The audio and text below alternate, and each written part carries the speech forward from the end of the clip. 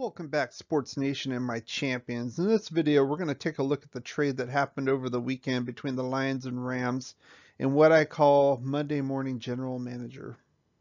The first thing we want to take a look at is the deal itself. Obviously, the Rams get Stafford.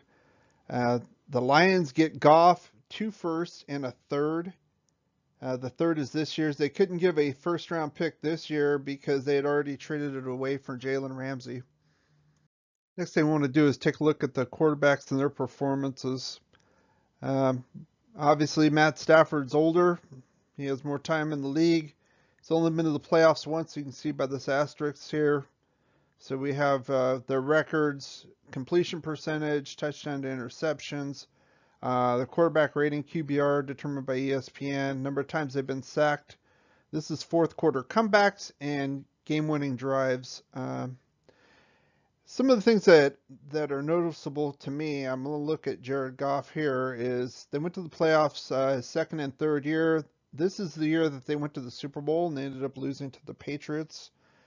And you can kind of see a lot of his numbers kind of jumped up here. And then, especially with the quarterback rating, looked real good. And then it's been kind of a little decline over the last couple of years. Same thing with the QBR. Stafford, basically, last few years, I know he only played half a season here, but I mean, he's hovering around 10 interceptions. Goff's a little bit more. And also, some of the noticeable things, obviously, is the quarterback rating. So I would say it's a little bit better here the last couple of years. He's been sacked a lot in Detroit, obviously. They've had line issues for years now. Not so much here with the Rams. And I like this as far as fourth quarter comebacks now. You know, maybe the team wasn't behind and he had to win games, but I think that's what Stafford gives you versus Jared Goff. I wasn't too keen on him when he came out. He has had some success, but I don't think as much as he should, given that he was a number 1 overall pick.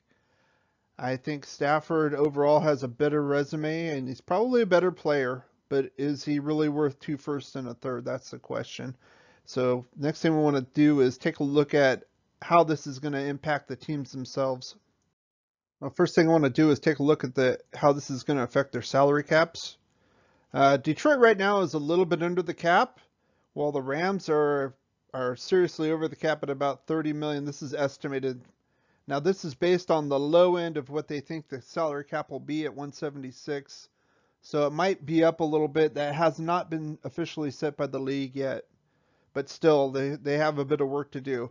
As far as this year goes with the salary cap, there's not much difference. You can see here 35 to 33. There's no significant difference here. The big thing with the Rams, big thing with this deal is that Goff is going to make $43 million guaranteed under his current contract. And that's where you kind of start seeing this. So he's going to make anywhere from 38. It kind of steps down to 28 million through 2024. Whereas Stafford will make 33 and 26, and then the contract's voidable after 2 years. I can kind of see the strategy on both sides. I mean, we can be honest here. The Lions are not a contender yet. I think they could get something for Stafford, and they got 2 number 1s and a 3 that'll help them kind of rebuild. I could see them keeping Goff for 1, maybe 2 years, and then jettisoning him here and getting a huge cap savings here. Meanwhile, probably drafting a quarterback either this year or next year and grooming him. Meanwhile, the Rams are basically all in. They've been trading their first-round picks every year, ironically. Since 2016, that was the year they picked Goff first overall. So, yeah, all their chips are basically on the table.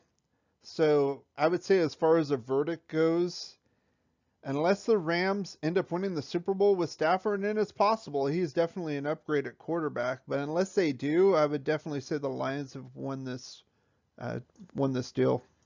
So what do you think about this deal? I'm interested in seeing your comments below. I'll put this as a pinned comment.